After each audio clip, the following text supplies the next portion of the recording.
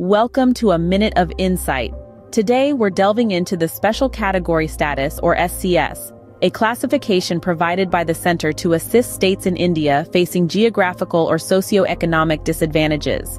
Introduced in 1969, SCS was first granted to Jammu and Kashmir, Assam, and Nagaland. Today, 11 states hold this status, including the newest addition, Telangana.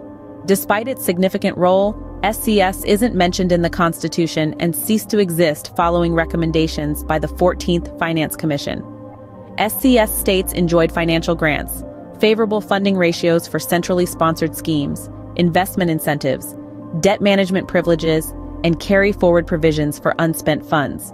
However, SCS posed challenges like straining central finances, triggering demands from non-SCS states, and creating discrepancies in economic progress.